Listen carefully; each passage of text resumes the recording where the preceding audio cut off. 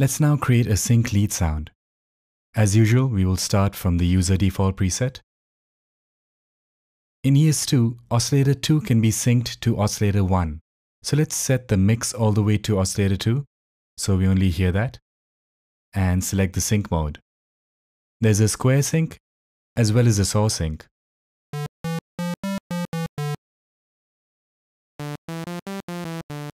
So now changing the pitch of oscillator 1 will affect oscillator 2.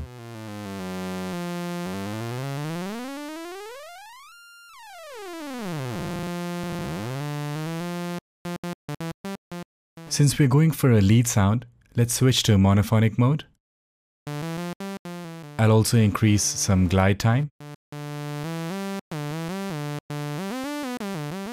Now the classic sync sound is achieved when the pitch of the synced oscillator is modulated.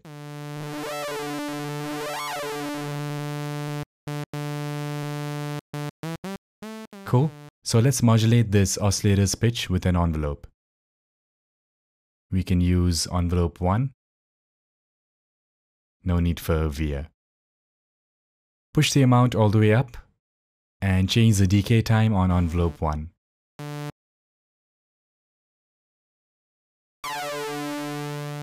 And there's the classic sync sound. Let's filter the sound a bit. Turn on fat. Some drive. Some resonance. Now if you don't want the sync sound on every key press,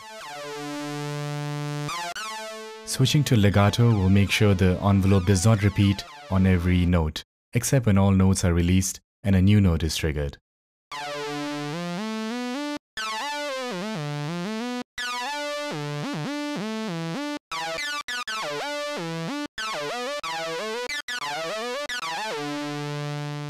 Let's make this wider with Unison at 2 voices. Some analog detune. Watch your levels.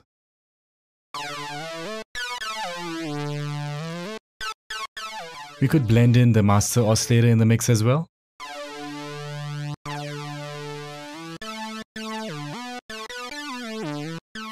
Maybe set the mix a bit more towards the slave synced oscillator. Let's also set up some filter modulation. We can use the same envelope. Push up the amount. Makes it a bit brighter.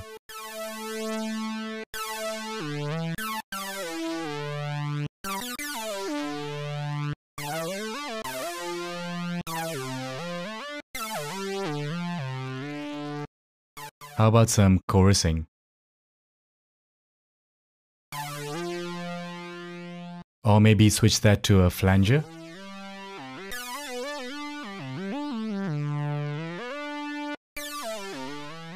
That's pretty nice.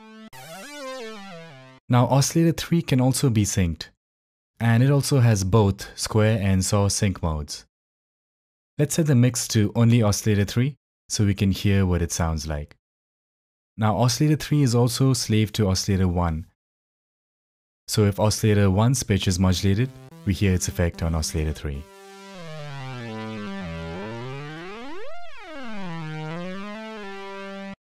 So to get the sync sound going, we need to modulate the pitch of oscillator 3.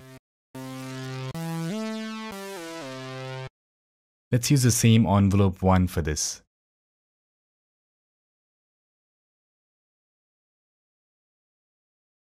Amount at max.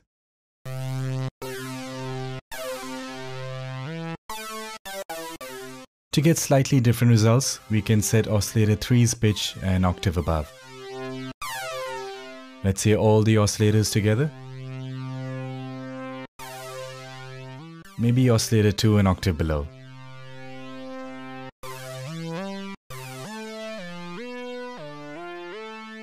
That fills up the sound a bit more.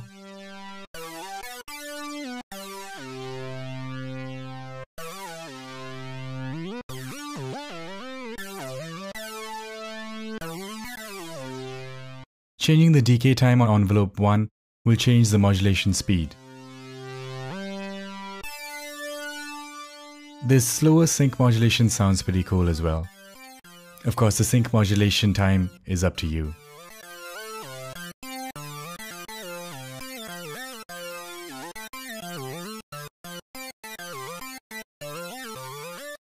Cool. So that's how to create a lead sync sound in ES2. Let's save this.